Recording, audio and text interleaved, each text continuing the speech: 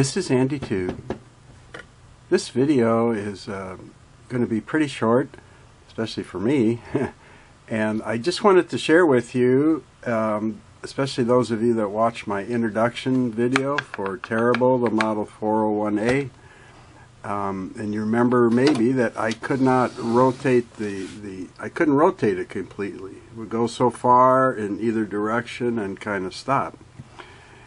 And I fixed that today. I didn't really fix it. I just discovered what was causing it. And I had a good laugh. And I thought, wow, I must be losing my touch, that I didn't spot this during my inspection of the machine. But better I lose my touch than my mind. I can get my touch back. No worries. But anyway, as a reminder, you know, when I was doing the other video, I was like, hey, this won't rotate.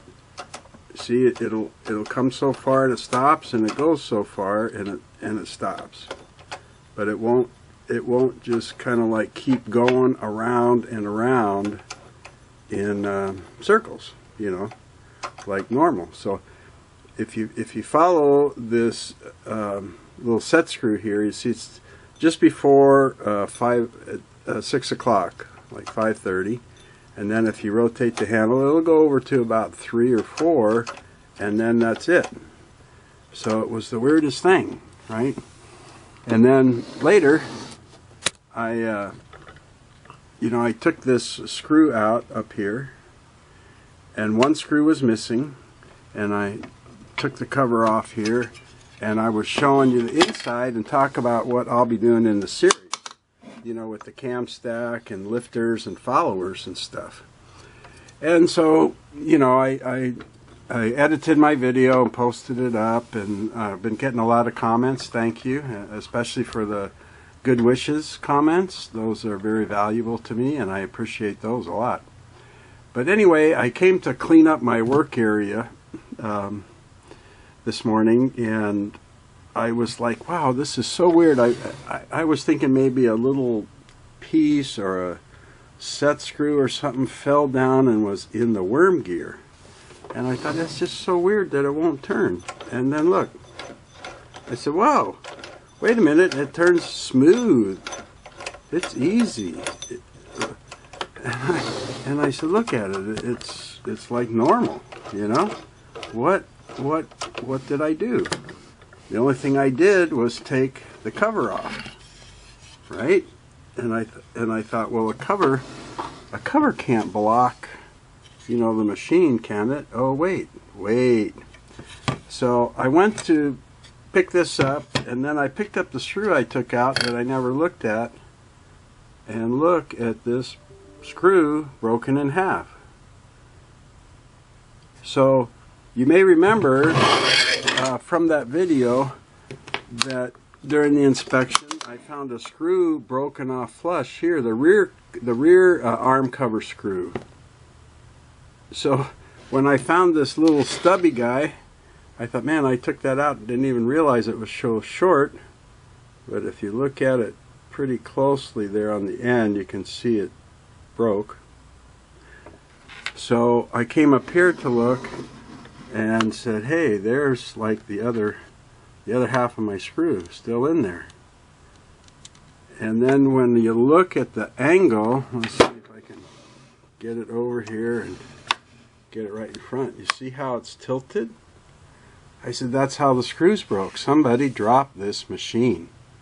Somebody dropped it, and they must have dropped it on the back corner, and it pushed the cover plate like forward. And here's what was going on, is stuck in this forward position because of the bent screw. When you turn the hand wheel, the take-up lever's hitting the cover. Right? So I'm like, oh, that's why it had a lot of play. Usually when a machine has a problem like this, you know, but the hand wheel will just turn a little, or, you know, a tenth of a turn or a quarter of a turn maybe, but not 70 or 80% of a turn. But that's what was stopping was the take-up lever hitting the cover. So, how about that? This one is bent pretty good. I don't know if I'll be able to kind of like twist it out. This unscrewed, if you watch the video, when I started to screw it, I said, uh-oh, because I didn't think it wanted to come out. But then it freed up. Well, what I did was it was partially broken, and I just twisted it right off, you know. So I'm hoping that one will be a little easier, and I might for this one that's just like, wow, it's right down in there. There's just and it's not even broken off clean. It's kind of jagged. So I've heard about these little bits and stuff you can find that, like maybe you drill a little starter hole and then you put a different bit and you put your electric drill in reverse and it twists out. So I'm going to take some of the money that people have donated to me through PayPal, and I think I'm going to invest in one of those and see if that will get that out. Because you got to have an arm cover, right? You don't want to be sewing with your machine like this.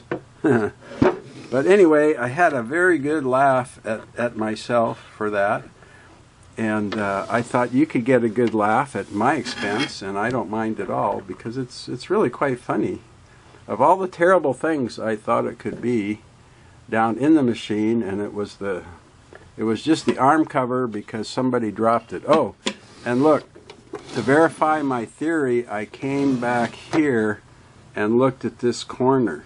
Now, I don't have another 401 to compare it to, but look, that's not right. I know Singer would never. Whoops, let me take this off.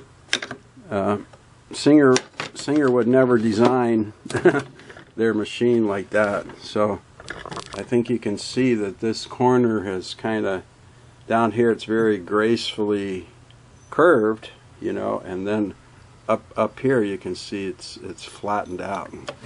So luckily none of the shafts appear to be bent, and nothing else yet appears to be broken, which is really quite fortunate when you think of the impact that must have had, this 20+ pound machine falling and hitting right on the corner. And the arm cover has just barely got a little scratch in the paint here. And I mean, not bad at all. And let me put it back on here. It doesn't even you know, you hardly notice the mismatch of it lining up. The casting of the machine is indented from the edge of the cover, and they're usually, you know, perfectly lined up like this is. So I'm thinking maybe they dropped it on a carpet or wood floor. You know, not like tile or concrete or something really hard. So I never even noticed that. So I guess, you know, that's one thing about free machines. You're going to get weird little things like that happening. That's why I said, personally, I probably wouldn't have bought the machine with some of the things going on with it. But hey, it was free, and you know, we need parts for these machines, and I'm always sad when I see a machine parted out on eBay, but hey, where are you going to get these parts? Nobody makes, you know, all these parts anymore. So I understand, but you know, the whole goal of my channel is to save the machines and get them back in service. So I want to do it. I want to see, and you know, see if I can get it running and properly and stuff again. So we'll have fun. I hope you can join me in the series. But that is why my hand wheel wouldn't rotate 100%. Okay, I hope you come back for the rest of the series. Thanks for watching this video, and take care of yourselves.